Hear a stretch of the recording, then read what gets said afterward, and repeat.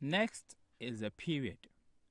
But before we go on to period, let's just remind ourselves of what we studied in frequency.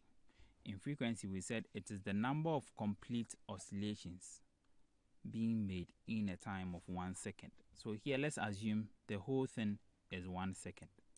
Okay. Now, from here to this point, we have one wave. From this point here to this point, we have one wave. From that point to this point, we have two waves. And then we have half.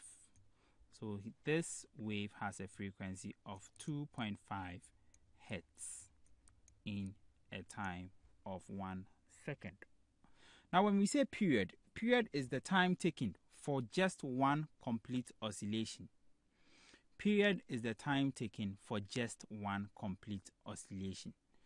Period is the time taken for us to make one complete oscillation, or for a wave to make a complete turn.